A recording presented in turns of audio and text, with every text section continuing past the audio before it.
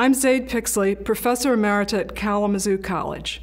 This season, I'm writing the program notes for the Gilmore and giving pre-concert talks at Chenery Auditorium. On January 13th, the Gilmore Rising Stars series will present Russian pianist Nikita Mndoyants. He will play 3 sonatas by Haydn, Beethoven, and Brahms, and an intermezzo of his own composition. I'd like to talk about Brahms' Piano Sonata, Opus 5.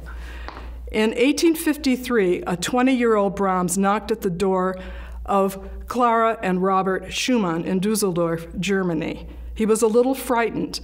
Clara was an internationally known concert pianist and a composer, and Robert Schumann was one of the most famous composers in Europe and a groundbreaking music journalist. Clara and Robert invited Brahms in, they asked him to play, and they were completely overwhelmed. Robert called him a genius. Clara wrote about him glowingly. He was almost a new messiah. Brahms was introduced to the musical world with a splash. At that time, he was working on his sonatas. He wrote 3. This one, Opus 5, was written in collaboration with the Schumanns. He and Clara began a lifelong friendship that lasted until her death in 1896, and Brahms died a year later. He stayed with Clara and sustained her through Robert Schumann's illnesses and hospitalizations and his death in 1856. Brahms had quite an introduction then.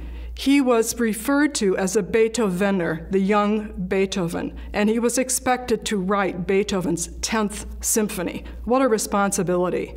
Instead, Brahms focused on his keyboard music and did not write a symphony until he was 40.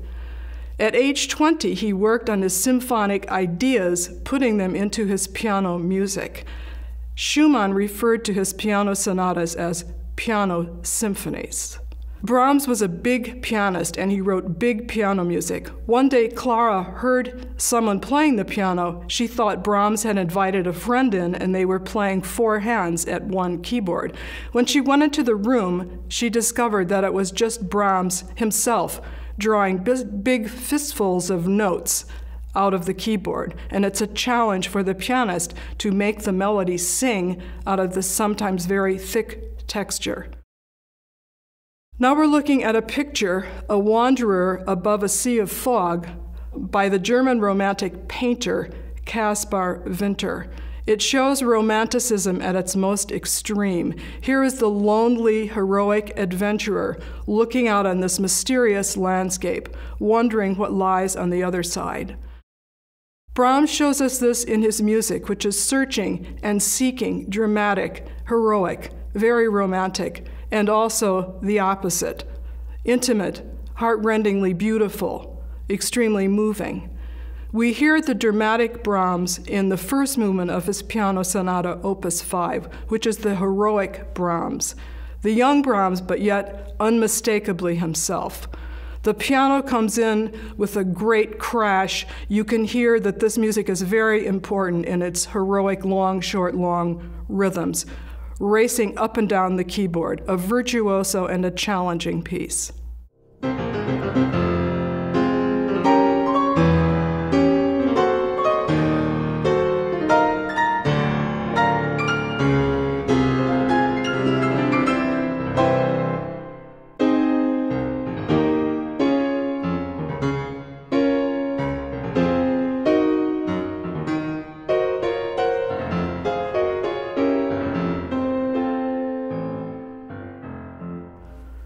The work goes on in 4 more movements. It's a fast opening, a slow movement, a country dance scherzo in the middle, another inserted slow movement, and then a big finale.